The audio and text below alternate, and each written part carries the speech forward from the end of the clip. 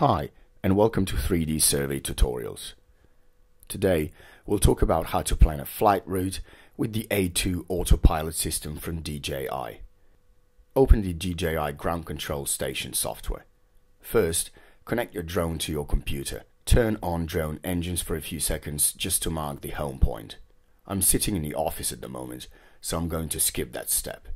To start Waypoint planning, go to Toolbox and select Photogrammetry tool. Click Reference Photo to quickly check if the camera is working properly. Continue by selecting correct camera parameters. In our case, we'll set focal length to 17, sensor height to 13, and sensor width to 18. Select the flight parameters. Set flying height to, for example, 80 meters.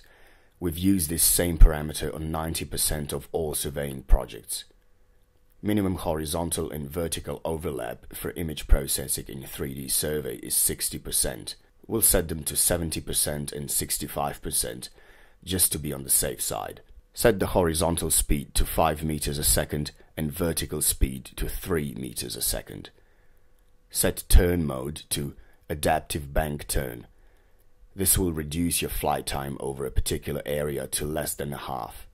Okay, we're ready to select the area we want to survey. Press Click to Draw a Region button and use Tools to set it to the right size. Press left or right arrows to rotate the selected area and use yellow or red holders to change the dimension. When you're satisfied with the selection, click Preview and the software will automatically generate the flight route for your project based on selected parameters. Check it all quickly and click Generate. The editor pops up on the screen.